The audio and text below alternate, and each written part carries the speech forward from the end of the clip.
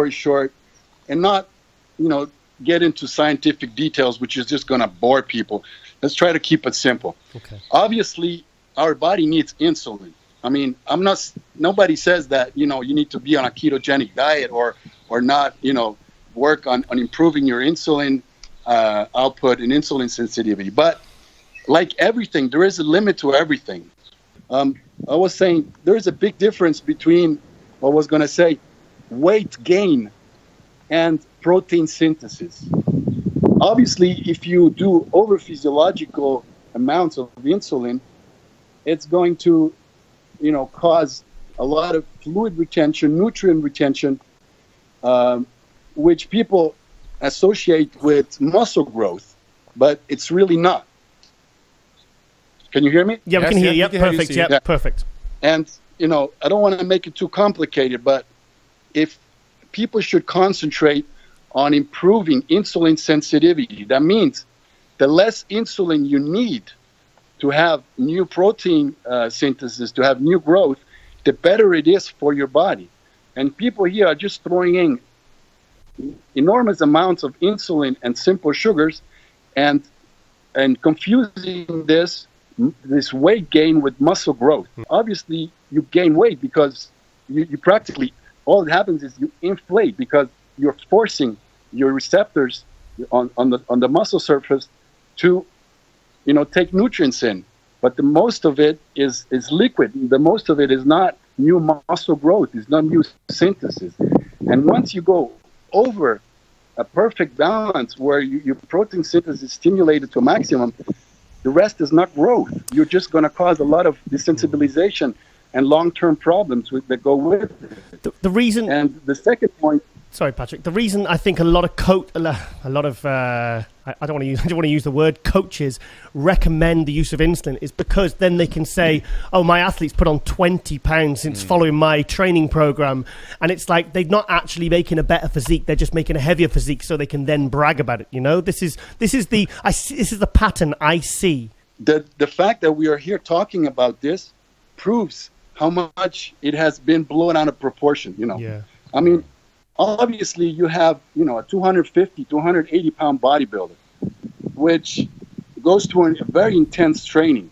It is necessary that post-training, you stimulate insulin release in order for, receptors to get active and those nutrients, amino acids, glucose, and everything goes into the muscle.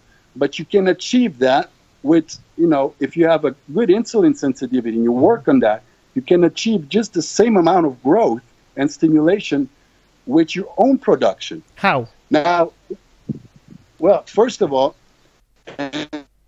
which we should talk about insulin, but talk about insulin sensitivity. Mm-hmm. How many athletes measure their blood glucose in the morning? How many do blood tests to measure their basal insulin levels, just to see where they are? How sensitive are they to carbs, to insulin? Sorry, I've got to say, when you say basal insulin levels, do you mean the HbA1c, which is the average blood sugar reading of the previous 3 months, to show how well your body is producing insulin? Well, that's another test you can do. Right. Okay. But before you get into that, because I worked with also diabetic athletes like Ronnie Rockwell at the time, yep. And that's obviously tests you have to do to really see how efficient carbs are taken up. But it's sufficient that in the morning you take your blood glucose on empty stomach, and you do that, over several days, sometimes even weeks, and you have a blood test to measure your basal insulin level. That means how much insulin is your body producing just to keep your body stable without nutrients. And then from there, you see immediately where you stand. Now, I have not seen any athlete using, especially slow-acting insulin, over weeks and months, doing a test and having normal results. Afterwards, your body is just out of whack, and you will not be able to achieve the same results if you don't keep increasing those insulin amounts, and you will have to do it, the rest of your bodybuilding career, probably life, in order to achieve the same amount of growth. So what you're saying, bodybuilders are using long-acting insulin. What's the benefits to that? Because I use it because I'm diabetic, but I mean, I don't understand the reason behind using long-acting insulin over fast. You're asking the wrong person. I mean, there is absolutely no need for it. Yeah. And, stupid. I hear, bodybuilders eat a lot of carbs, okay? And in order to have their own beta cells not working so hard, so your pancreas is not working so hard, we're giving extra insulin to help him, so the body is not overproducing insulin. But, I mean, come on. It doesn't make any sense. First of all, you don't need all those carbs all the time. If you're very sensitive to carbs. I mean, the biggest bodybuilder out there probably is okay with 600 to 700 to 800 grams of carbs a day. Let's be realistic. Yeah. And if you do your cardio, if you train hard, a pancreas, if it's working fine, will be able to do all the work necessary. You don't need extra insulin in there, which is just going to disrupt your insulin sensitivity. And that's just the biggest problem. It's not during, it's after. Especially when you go from off-season to diet, what happens? You will not be able to keep using all that insulin. Okay. In order to lose body fat at one point in time, you're going to have to reduce carbs. So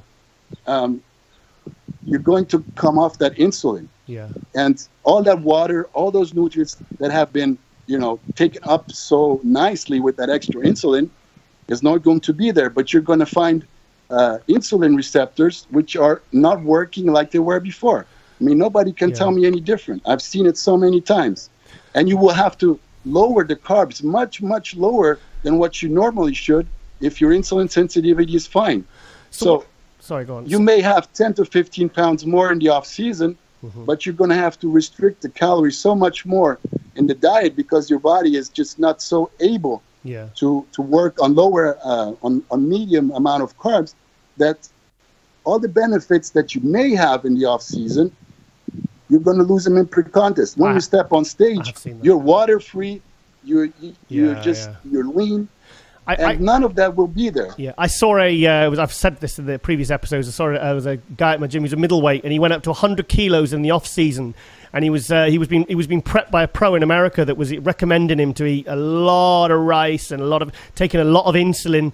And he was like, "Oh, the pumps are fantastic." And then when he dieted down, he didn't actually look any different. He just ended up with a stomach. That's all. That's the only thing that was left, was just a big stomach from the insulin. So what about, say, bodybuilders watching this thinking, well, I'm only going to use it just for this one show. Are there any long-term damaging effects to a person's body, even if they're just telling themselves, well, I'm only using it in the short term? It depends from person to person, obviously. All the genetics are different. The shorter you do it, probably you're not going to have long-term problems. Yeah. But we're talking about benefits. I mean, to build new muscle tissue, you cannot do that over 2, 3, 4 weeks. How much muscle can you build in that amount of time? I'm talking about muscle, not weight. Yes. It goes through heavy training. It goes through intense training. That's the most important factor, is to create that stress in order to have an adaptive response post-training, to grow muscle larger. Now, I see people training these giant sets, light training, insulin stuff. It all looks good. I mean, but it's not growth. You just cannot grow a muscle like that. Yeah. So if you talk about short-term, okay, you may gain 5, 10, 15 pounds short-term, but it's just not muscle. And that's the problem. It's just cosmetic. You think. You should measure your muscle growth in terms of performance. I always ask my guys, what are you doing at the gym? How did you improve? Can you train longer? Can you train harder? Can you train heavier? If that's the case, even if the body weight is not going up, hey, we have your muscle. Yeah. But just to look at the weight, it just doesn't bring anything.